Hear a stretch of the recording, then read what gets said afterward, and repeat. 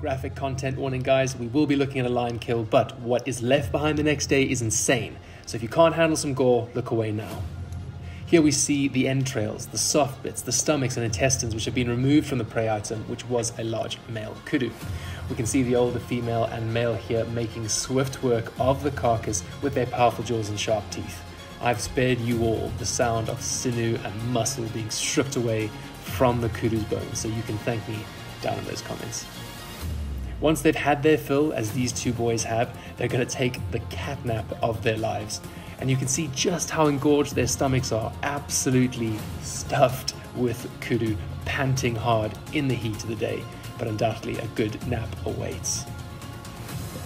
The younger members of the pride are able to have a go at what remains once the elders have had their share, and we can see here this young male has to work a little bit harder than the others to find bits of meat.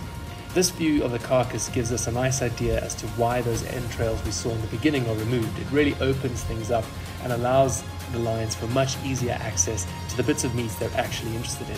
I'm always amazed at how delicately they are able to remove the entrails though.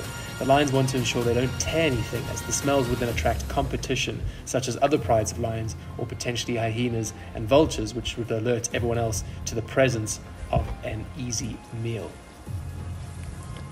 I left the pride and decided to return the following day to see what remained, and I was absolutely shocked. This was it. Just the skull. 350 kilograms of kudu disappeared like some macabre magic trick you'd see in Las Vegas. But that's it, guys. Let me know if you enjoyed this brutal yet essential glimpse into nature in those comments. But until next time, stay wild and wonderful.